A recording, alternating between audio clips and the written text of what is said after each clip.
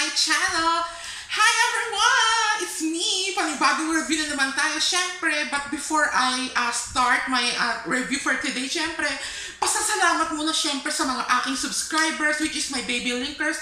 Thank you so much for subscribing me to my YouTube channel at sana na-click nyo na rin po yung notification bell para updated po kayo if in case I have a new video katulad nito na na-upload sa aking bagong YouTube channel.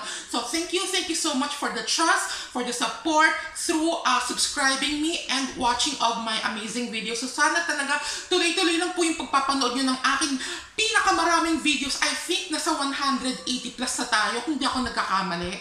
Yes, so sa mga hindi pa nakakapag-subscribe pero napadpad sa aking channel at hindi nyo pa ako kilala, pues, again, this is Lincoln Estereo and please do subscribe me now on my YouTube channel.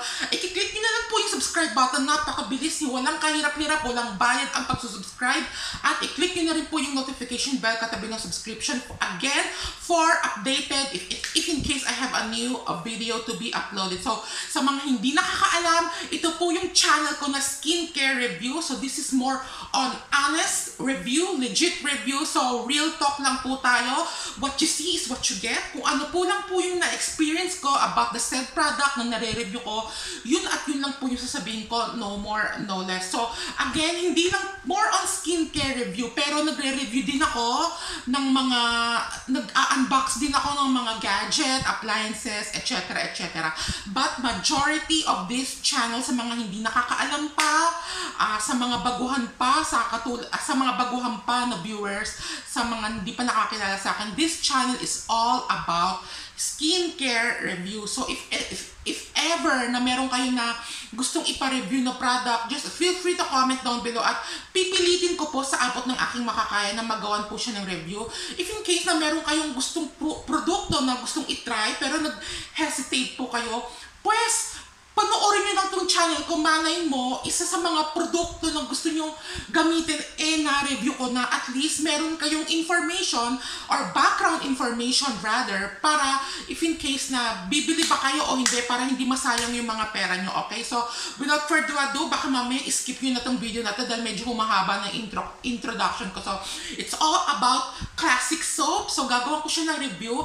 I really want to review this soap kaso lang, this pandemic, this COVID-19, yes, vlog ko tong video na to kasi as of now, nasa pandemic nga tayo, nasa lockdown. So, wala po akong nakikitang RDL Papaya Soap. Yes, yun po yung i-review natin ngayon. So, that's why, bumili po ako sa butika at medyo napakamahal. Pag sa drugstore, sa mga butika ka bibili, yung sa mga tabi-tabi na butika. Pero kung bibili kayo nito, kung gusto niyo bumili nito at mapamura kayo, I suggest you buy on the supermarket like Pure Gold, Super 8, tsaka ano ba yung South Star Drug, okay? Tsaka sa Mercury Drugs medyo mas mura kasi kung sa mga suking tindahan lang na butika napakamahal, okay? So this is the RDL Papaya, nagagawa natin na siya ng review, okay? So I purchased this sa halagang 45 pesos at for me, medyo kamahalan siya. Pero pag bumili kayo sa mga supermarket, nasa 30 plus lang siya. So medyo mura. So again, bumili lang po kayo sa mga supermarket para to ensure the authenticity of the soap. So, igagawa natin siya ngayon na review base sa apat na category, which is number 1, the packaging, the number 2, the price itself, number 3, the texture of the soap itself, and the number 4, pero hindi pinakaantay-antay ng mga tao, which is the effectivity or the effectiveness of the soap. Kung talaga bang nakakapagpaputi siya, nakakapag-skin ba siya, nakakapag-blooming, nakakapag-smoothen ba siya ng skin, mamaya malalaman niyo sagot ko base po sa naging experience ko upon using this. So you have to finish this video until the end. Okay, so again, a little background. Bumili po ako ng 2 piraso nito at kasalukuyang ubos na yung isa. As in talagang ubos na. Talagang pinilit kong ubusin para magawa na siya ng review. Okay, so ito po yung natitirang isa. Again, 2 po yung binili ko. Ito for presentation of my video. Okay, so dumako na po tayo sa category number 1, which is the packaging of the soap. Okay, so but konting background lang po. Itong RDL Papaya Soap, napakatagal na nito. This is one of the most classic soap. Sa tingin ko, pwede siya ihanay kay Likas Papaya. kay CY Gabriel, tsaka kay Heno de Pravia na soap. Okay, so talagang pagdating sa legendary, matagal na talaga tong RDL Papaya. So, ngayon gagawin ko talaga siya ng review. So, again, number 1, the packaging. This is really good. Napaka-simple. Para lang siyang, again, kahon ng posporo. Yes, tapos merong papaya na nakadrawing. Tapos napaka-simple. Tapos nakalagay dito, new RDL Papaya Whitening Soap plus sunscreen with vitamin A, C, and E. Okay? Tapos, ang isa pang kinaganda niya to, meron siyang manufacturing date at expiration date, which is really good sa mga, katulad natin mga consumer, at least na-aware tayo kung yung produkto natin panis na ba or expired na ba o hindi pa. So, this is really good. Meron siyang expiration date. So, yung expiration date niya, kung hindi ako nagkakamali, August 10, 2022. So, 2020 ngayon, so meron pa akong 2 years. So, baka nga next week, ubos na to eh. So, ano ba yung kiniklaim niya itong sabon na to? Sa totoo lang, wala siyang gaanong ano. Ito na nga, babasahin ko lang po ito Ano ba yung benefits niya at gusto niyong i-claim niya itong sabon na to? So, experience total skincare with new improved RDL Papaya Whitening Soap plus sunscreen. So, hindi lang po siya whitening soap, meron na siyang sunscreen. Again, meron siyang vitamin C, vitamin A, and vitamin E. So, this is newly improved. Hindi po siya yung dating RDL Papaya Whitening Soap. Newly improved siya ngayon. Mas pinaganda, mas pina-effective daw. Okay, so, again, experience total skincare with new improved RDL Papaya Whitening Soap plus sunscreen. It contains papaya extract and enriched with vitamins A, C, and E to reveal a smoother and younger looking skin. So, lahat naman tayo aware na kapag ang papaya soap, meron talaga siyang hinahaluan na papaya extra. Kaya nga tinawag na papaya soap, di ba? So, direction for use with every shower for body, face, and hands. So, pwede siya sa mukha, sa katawan, sa any part of your body, it can be used. So, work onto a lather and apply onto skin, massage thoroughly, rinse, pat, and dry. So, for external use only.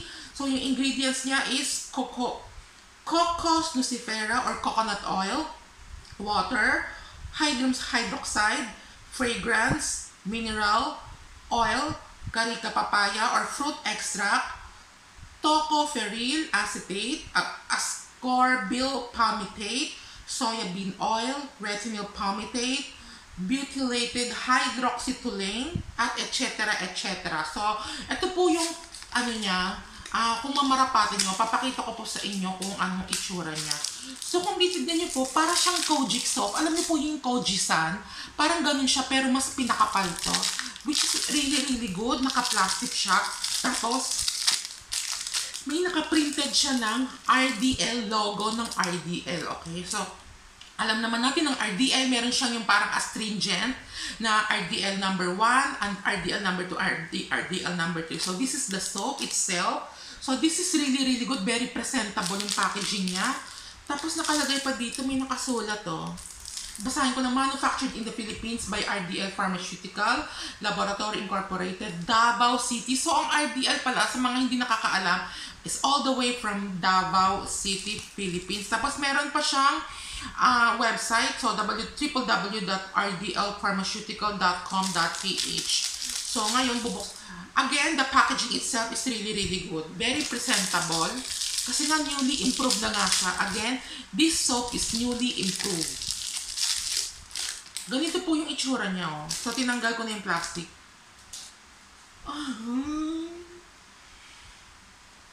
Hindi siya ganun kabango. Para siyang amoy, pinaghalong amoy ng kojisan, tsaka floor wax. Ganun yung amoy niya. Oo, hindi siya ganun kabango. Pero, sa mga nagtatanong, 135 grams siya. So, karamihan naman talaga ng whitening soap, karamihan ng mga nare-review ko na whitening soap, karamihan talaga 135 grams yung timbang nila, okay? So, ayan po siya. Diba? Makapal na po siya, tapos may ukit na RDL. Kung titignan nyo, naka-ukit siya. Very simple yung mismong texture ng soap. So ngayon, ano ba ang katangian niya itong sabon na to? Okay, sasabihin ko na sa inyo. Ang katangian niya, medyo mabula siya sa katawan. Okay? Medyo matagal siya maubos. It really depends. Ako ginagamit ko to sa katawan lang kasi sa mukha ko iba yung ginagamit ko ngayon. Ito ngayon sa katawan lang, sa neck, all over my body except my face. So medyo matagal siya maubos, which is really really good. Kasi alam naman natin medyo pangit sa isang whitening soap. Kapag yung isang whitening soap mabilis malusaw. Syempre pag nalusaw, bibili ka na naman ulit ng syempre panibagong gastos na naman. So with this soap, medyo matagal siyang maubos. As konting tips at advice, kung gusto nyo talaga makatipid, I suggest hatiin nyo sa gitna, putulin nyo sa gitna, yung kalahati itabi nyo sa tukador, yung kalahati gamitin nyo sa banyo para hindi siya talagang totally nababasa. Kasi alam naman natin pag ang sabon nababasa, mabilis talaga siyang malusaw. Okay? Pero if in my case, again, mabula siya sa katawan. Number 2, yun nga, medyo matagal siyang malusaw. Number 3, wala siyang amoy. Pag di ba nagamit nyo na, nagsabon na kayo, pagtapos nyo, yung amoy niya hindi kumakapit. Although may amoy siya, mabango naman, pero a little slight fragrance lang. Hindi siya ganun kabango talaga. So para nga siyang pinaghalong kojisan, yung amoy ng kojisan, tsaka yung floor wax. Parang ganun yung nafe-feel ko when I'm smelling this soap. Tsaka again, the fragrance, hindi siya ganun kumakapit. Very simple lang talaga tong soap na to. So, sa mga nagtatanong, dumako na po tayo sa number 4 categories, which is nakakapagpaputi ba talaga ng skin? Okay. So, yung mga, ano ba na-experience ko dito upon using this soap for, I think 2 weeks na or magti 3 weeks na. Again, nalusaw na po talaga yung sabon. Kasi nga, 2 binili ko, diba? So, okay. Ang na-experience ko dito, nag-smoothen yung skin ko. Pero, hindi nag-glow yung skin ko. Hindi po nag-brighten up yung skin ko. Nag-smoothen lang. Tsaka nag-nourish yung skin ko. Medyo umokay naman siya. Pero pagdating sa pagpapaputi, konting-konti lang talaga yung nakita kong pagputi. Although may pagputi, pero a little, parang one shade lang yung itinaas ng pagputi ng skin ko. So for me, this soap is, kailangan, you have to use this regularly, kailangan tuloy-tuloy. For me, for my own opinion, base na rin sa, matagal na rin akong gumagamit ng iba't ibang klaseng whitening soap. So I think, memoryado ko na yung mga katangian nito, yung mga sabon na to. I think this kind of soap, you have to use this regularly, multiply.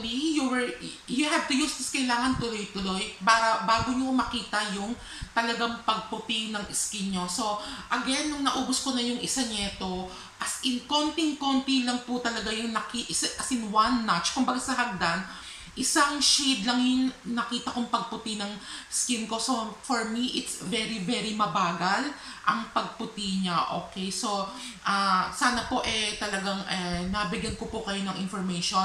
Pero it really depends kasi again, disclaimer po, magkakaiba po tayo ng skin type. Maaaring yung ibang tao may magandang karanasan dito upon using this. Pero sa akin po kasi, since this is my YouTube channel at parangkahan kong sasabihin sa inyo, wala akong tinatago na yun lang po talaga, nakakapag-smoothen siya ng skin, nakakapag-nourishes siya ng skin, nourish. At pangatlo, yung pagputi niya, as in bahagyang-bahagya lang. Biruin mo, naubos ko na yung sabon, pero yung pagputi na nakita ko, bahagya lang talaga. So, it really depends kung gusto nyo siya i-try. But for me, if you really want to see if I'm speaking the truth or not, try it, di ba? Wala namang mawawala. Siguro gagastos lang naman kayo. Again, bumili po kayo sa mga supermarket kasi mas makakamura po kayo pag sa mga supermarket po kayo bibili. So, I hope nakapagbigay po ako sa inyo ng information about this product. So, I would love to hear it from you if you are RDL Papaya Whitening Soap user. Mag-comment lang po kayo. Gusto ko po mabasa kung ano po yung naging experience nyo. I would love to hear that. And if you have any comment or question, just feel free to comment down below at sasagutin ko po yan punto per punto sa abot ng aking makakaya. And again, please, if you like my video, just give it a thumbs up and share my video as well to your social media account para syempre makapag-spread pa tayo ng mga good vibes at information about the said product. So again, please do subscribe on my YouTube channel. It's Lincoln Stereo, aka Trending. Till the next video, sana talaga nakapagbigay po ako sa inyo ng aral or information about the said product. So kung ako sa inyo, bili na. 2 thumbs up, highly recommended. RDL Papaya. Bye-bye!